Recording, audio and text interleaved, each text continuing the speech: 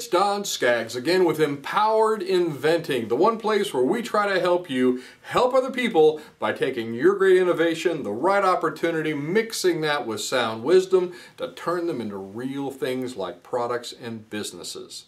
Now, I want to ask a question. Do you know what the difference is between raising money and making money? Because unfortunately out there, a lot of very, very smart, very, very talented people sometimes get those two things completely mixed up. Now I want to talk to you about a great scene, a real life scene from a book that was telling a real life story, and this book's called Reinventing the Wheel. I've also seen it under the name, I think it's had two names because it's been around a while now. The other one's called Codename Ginger, and it's actually a book that kind of followed the development and launch of the Segway. And I'll give you a little more background on them in a minute, but let me focus first on this startup, because this startup has just raised a tremendous amount of money. And the whole team was just celebrating big time. They were popping the champagne corks. They were just partying. They were just so happy that they had raised this very large amount of money. And the CEO stopped them in the middle of their celebration and said, "Guys, wait a minute." He stopped them with a very, very sober message. He said, "This is money that people have invested in us." And I'm paraphrasing here, I don't remember the exact quote, but he said, "This is money that people are investing in us, and its purpose is not that we have money, but it's to give us the ability to make money." And that is a very, very important message, especially for inventors and entrepreneurs out there, that startups and small businesses that are doing a money raise. Borrowed money and invested money, money that you're not getting from sales and revenue, is very different, fundamentally different than the money you get the other way. So again, this is the story of the Segway, and it was kind of this big revolution. And if you're around in around 2001, 2000s, early 2000s, the Segway was predicted by the end of 2002 to be selling 10,000 units a week. They were going to revolutionize personal transportation. And it was going to be bigger than the internet. A very big guy out there in the business world had come out publicly and said, "This is going to be bigger than the internet."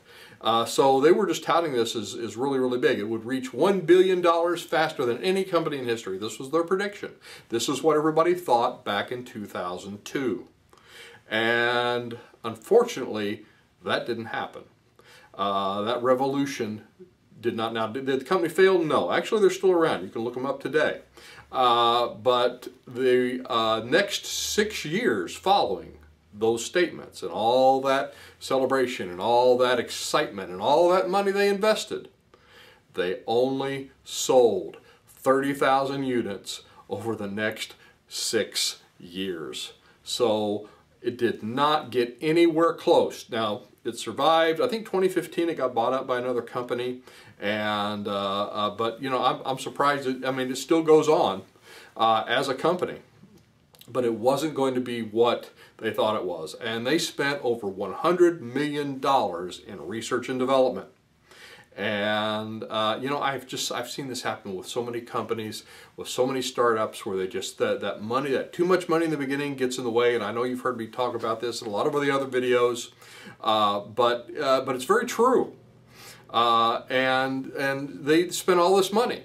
And what happened? Ended up the ensuing next 6 years, from I guess 2002 to what, 2008, as a personal transporter, the thing they were touting that it was going to be, it was nearly a complete failure in that market segment. You know, let me preface the next thing that I want to tell you about with this, and that's that I like bootstrapping. I'm a big fan of bootstrapping. I bootstrapped my own company. I prefer it. I recommend it.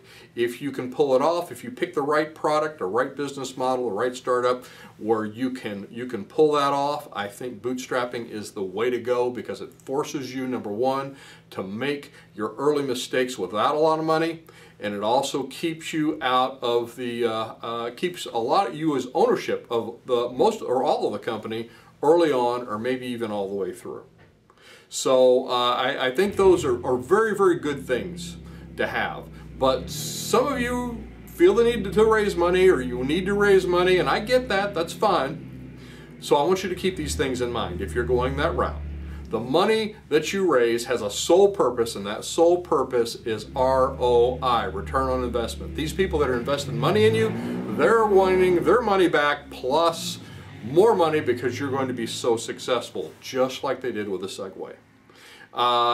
Also, this money is not to be viewed as income. It's not to be viewed as revenue. A lot of people get those things mixed up so easily. They think, oh, we've got all this money now. Yay, let's start spending it. And it has one purpose, one very, very laser-focused purpose, and that is to give you the ability to make money by selling making product, and developing, making, and selling product. And if used wisely, you can do that. If it's not the same as making money. Making money, because that needs to be the focus. What are we going to make? What are we going to sell? What's it going to cost? What's our overhead? What are we going to sell it for? And how many do we need to sell to get to X? That's what you use the investment money for in the beginning. So don't fall into this mindset of raising money, treating raised money as revenue. It can really, really hurt you. And if you keep your mind on how am I going to sell this, how am I going to make this, that is what is ultimately going to make you successful. You're going to make the people that have invested their money in you very, very happy. So anyway, I'm Don Skaggs. This is Empowered Inventing TV. I hope this was helpful. If it was for you, please like, subscribe, share this with somebody else you think that this might be helpful for. And I will look to see you at the next meeting, workshop, maybe one of our online classes, or on the next video.